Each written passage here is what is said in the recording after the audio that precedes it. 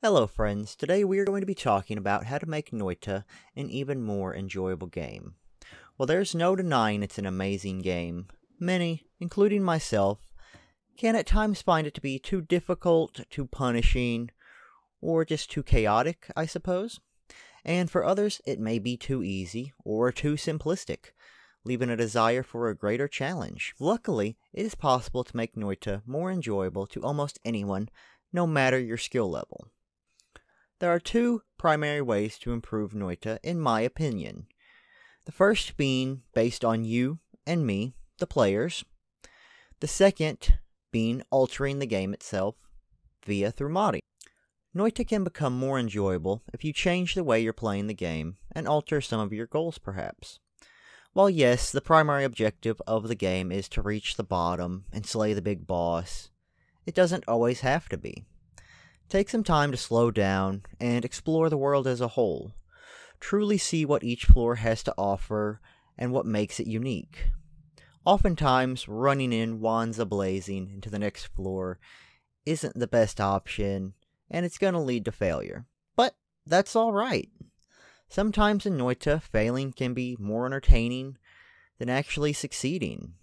Noita is a difficult game that takes a lot of time and practice to master, and even if you have mastered it, the game's gonna find a way to get you. It always does. For this reason, I believe it's best to not take the game too seriously, and to be able to laugh at your own misfortunes. The unexpected will happen, and there's not much you can do about that, so you just learn to roll with it. The second method, which I referred to, is modding Noita. It's extremely easy and straightforward. To install mods, all you need to do is go to the Steam Workshop, locate the mods that interest you, click the subscribe button on them, and then enable them in-game. There are hundreds of amazing mods for Noita, but I will just be covering a few that I have some experience with and that have greatly improved my overall Noita experience. The first mod being starting loadouts. As one would expect, it provides you with different loadouts that you start your run with. Each loadout has unique wands, potions, and perks. The mod allows for more consistent starts and provides the opportunity to test out different builds. Be warned though, some are more dangerous than others. Next we have new enemies and bosses.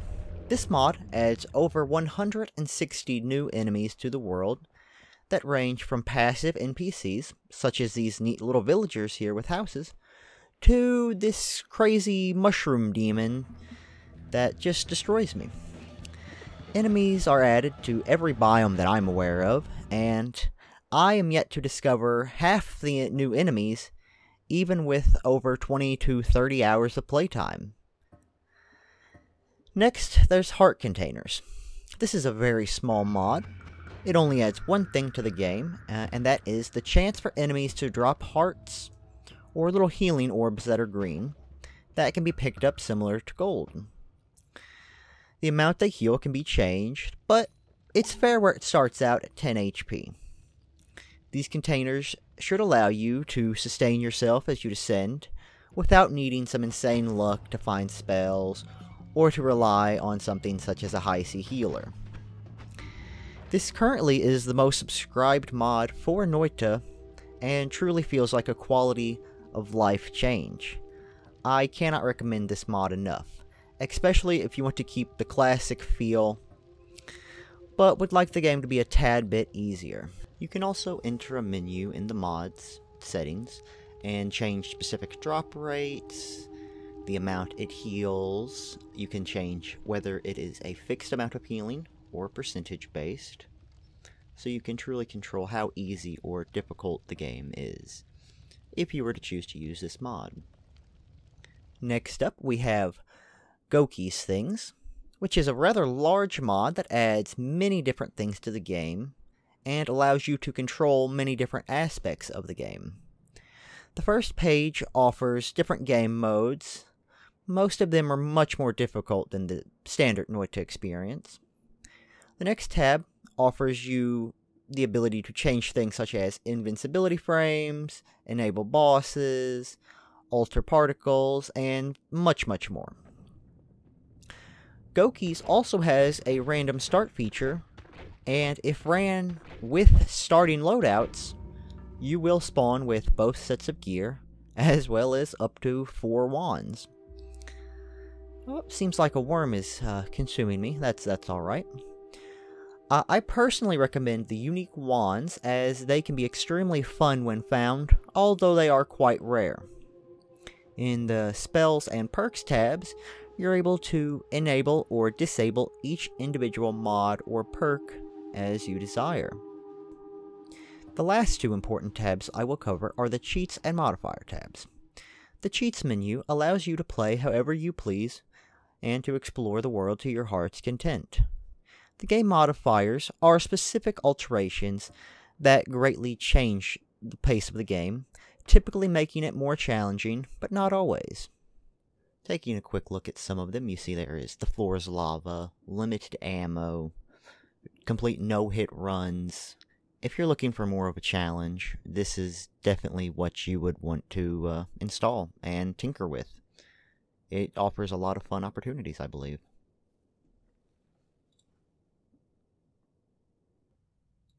If the permadeath aspect of Noita is turning you off from the game, one mod that I would recommend is Dead Isn't Dead. The mod adds many different golden onks to the world, each located in the Holy Mountain, where you would reroll your perks. Each golden onk adds a respawn point, so that if you were to die, you will simply respawn at that onk. It completely takes away the permadeath aspect, and to my knowledge, there is not a limit to how many times you can respawn, nor is there really any penalty to the death. I can understand how some people may disagree or not like the mod, because it does change a core mechanic of the game, in the sense that the game is designed to have permadeath, but in my opinion, if you enjoy respawning, play the game how you want. It's about having fun. Don't let the opinions of others ruin your good time. The final mod we're going to be taking a look at is known as Conjurer, and it actually adds an entire new game mode. Conjurer is essentially creative mode for Noita. It allows you to summon materials, whether it be solid blocks, liquids, powders, gases, even other objects if you switch to the secondary wand. You can summon entities, whether it be creatures, props, potions, wands, anything that the heart could desire. Let's take some quick looks at just exactly what can be done.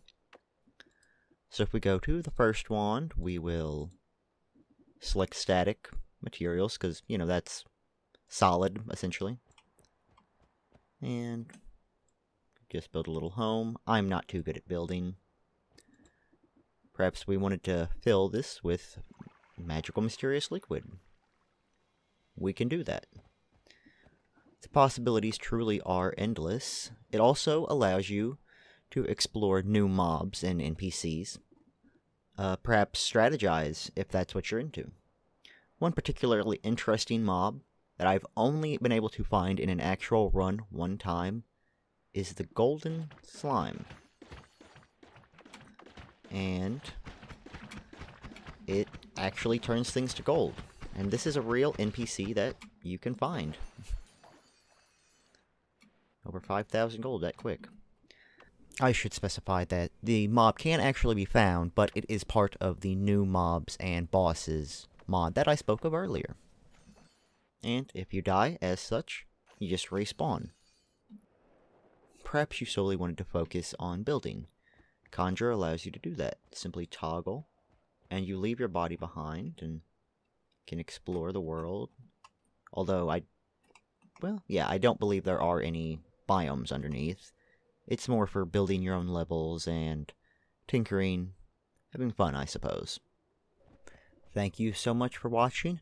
I hope that you enjoyed, and hopefully you're able to learn a tip or trick that makes you enjoy the game a little bit more for whatever reason.